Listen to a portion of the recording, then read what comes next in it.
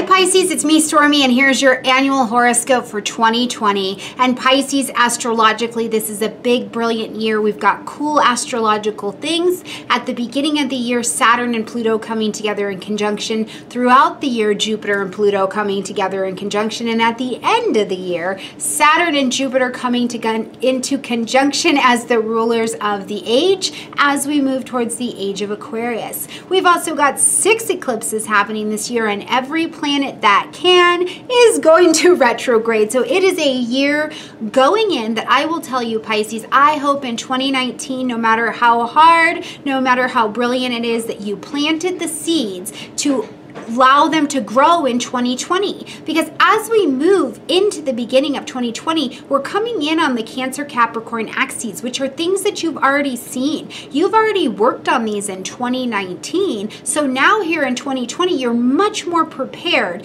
to bring some effective solution or bring something well-rounded to the table.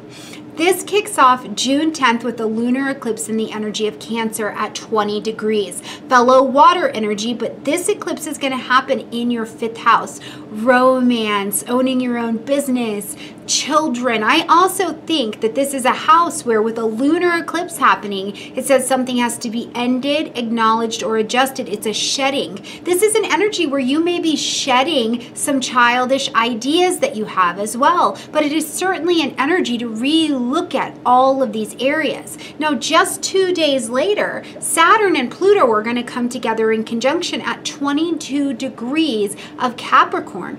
This lights up your 11th house. Now, Pisces, putting both of these energies together because they're so close to each other, and because Saturn and Pluto, when they dance together, they create an evolutionary change. They create a shift that sometimes feels like a loss, but immediately behind the loss, it's replaced with this gain, right?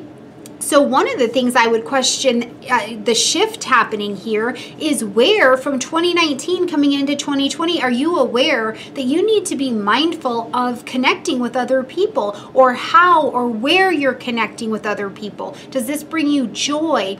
The 11th house is also a house of long range plans and goals, your ambitions, your designs of what you want for your life. So where with Saturn and Pluto in conjunction are they saying, hey, we're trying to take you to the next level, so we need to make some changes around here. Who needs to go? Who is not Team Pisces, and who absolutely gets to stay because they're here to help you to be a part of what you've got going on, and they can also be a part of your future. This is a wonderful energy there. Now, Mercury is going to retrograde 3 different times through the year in February, June, and October, and I will cover those in the monthly videos, okay?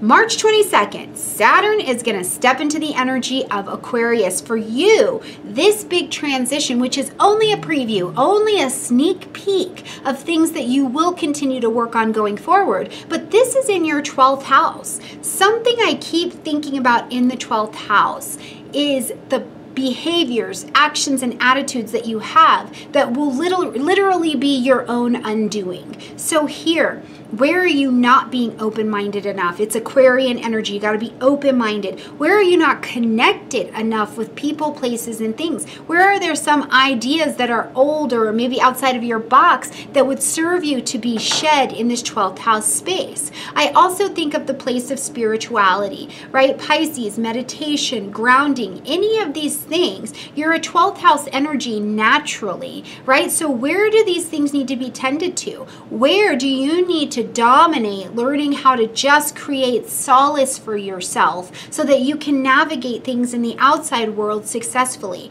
Now, also with Saturn here, Aquarius, if there are secrets or there are things that have been hidden from you, this will bring them to the light, and it will bring them into the light so that you can deal with them or bring something to the surface. May 13th through June 25th here, we've got Venus retrograde in the energy of Gemini. Now, this is a first touchdown on this Gemini Sagittarius axis that we're going to be dancing on. So with Venus retrograde, we suggest that you not start any new romances if you can avoid it. An old one could come dancing back in, of course. But because this retrograde is happening in your 4th house, one of the things I think of is maybe you're reconnecting with family in some way, shape, or form, because the 4th house is home.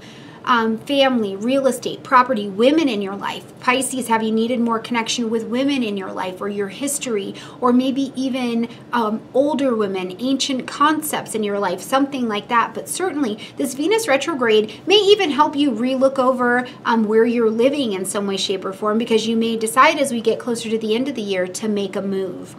June 5th, we've got a lunar eclipse happening in the energy of Sagittarius at 15 degrees. Now, this will light up your 10th house. This lunar eclipse, which calls for a shift of some variety, right? It needs your attention, is going to be happening during this Venus retrograde. So truly, you may be going back to an old job. You could be taking on something, some responsibility or something like that in a previous job that you had or something like that. You could be reconnecting with family, moving back home, or making the decision. You're like getting plans in order at this time. But it is bringing a call to your attention around work and home balance for sure. June 21st, we've got a solar eclipse in the energy of Cancer at 0 degrees. At July 5th, we've got a lunar eclipse in Capricorn at 13 degrees. This is the last dance for the year on these axes with these eclipses. So this is your chance to make those big sweeping changes through your social houses, through your joy houses, your play houses, your romantic houses. I'm telling you, if you are in a romantic relationship that has needed to end, this energy will help it end. And if it needs to end because it's time, or it needs to end because there is a mental issue blocking the two of you from actually coming together, this is an energy to change it. And that includes your friendships as well. But this energy will end that axis. You are feeling wise, you are feeling powerful to make these changes and adjustments. November 13th, we've got a lunar eclipse happening again in Gemini at 8 degrees, lighting up that 4th house. December 14th, we've got a solar eclipse in Sagittarius, and this is at 23 degrees in your 10th house. This is the new job. This is the move. This is the whatever. And if you've been in a job for a while, because every year is not about getting a new job. That doesn't build longevity for anybody. This could be you're taking on new roles. You're getting new energy. You're feeling refreshed. Maybe something at home is making work feel really delicious, or vice versa. Because it's 10 and 4 as well, some of you could be getting married. Absolutely. But this is your energy of a fresh start or activated action. December 17th, we have got Saturn coming back into the energy of Aquarius. December 20th, Jupiter will come into the energy of Aquarius. And then on December 21st, Jupiter and Saturn come together in the great conjunction in the energy of Aquarius. All of this lights up the 12th house space for you. So these guys are your turning point for letting some old behaviors, old beliefs, some actions, some attitudes go that are absolutely not serving you. This is the place where you outgrow fear, outgrow deception, and things like that. So I would ask you to think back to 2012 to 2015, Pisces. What happened for you? Something significant changed. You weren't ready to take it on yet, but now you absolutely will be. This is your turning point energy, so don't miss out on it. Now we've got two other events that are going to need your attention and your action as we travel through 2020. September 9th to November 13th, Mars is going to retrograde quite comfortably actually in the energy of Aries. He's pretty comfortable because he rules the energy of Aries, so it could definitely be worse. Now this is going to light up though your 2nd house. So this will be your opportunity to review Mars-like things. Mars is about how you're doing things, how you're getting things done, the things that you're fighting for, putting your effort and your energies into. Now you're going to get the opportunity during this Mars retrograde to really take action, take movement, take motion, to relook at your finances, relook at how you're making money. You've had a ton of influence touch down on this 12th and 11th houses. Are you interacting with people, places, and things that seem better than they are, and it's time to release them for something better? What are you fighting for? Right? Mars is your fight energy. What's your desire around your finances?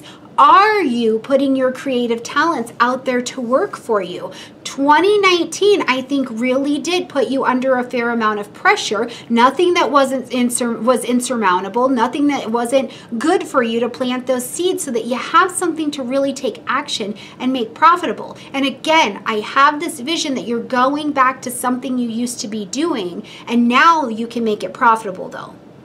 Now, Jupiter and Pluto's conjunctions are going to happen April 30th April 4th, June 30th, and November 12th. These are important dates to pay attention to because while they come together, they are like a super espresso shot. It's focused energy. It is an opportunity to literally make a leap into some kind of growth, to some kind of change. Now, this is going to be in your 11th house. I'm telling you, Pisces, people who are team Pisces are going to show up for you during these time frames. These may be time frames where even if you feel a little bit weird about it, for some reason, you just all of a sudden feel like being social, or you're put into social situations. These are nothing but positive energies for you to form the tribe that you want. It's really like you create the fellowship that you seek. You create the tribe that you seek. But these people, these opportunities, these big ambitions that you get to have long-term for your life show up in full effect with full opportunity for you to take positive, growthful advantage of. So, I hope that 2020 gets to be brilliant. More than that, I think that I hope for you that you get to see where you planted those seeds in 2019, where they're growing and getting to take some root here in 2020 as we get ready to move forward to whatever else is coming next, right?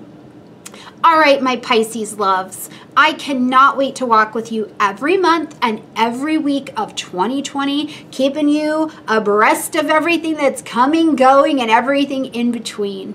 So like this video, comment, share, subscribe, and know that I love you very, very, very much. And I'll see you soon. Bye.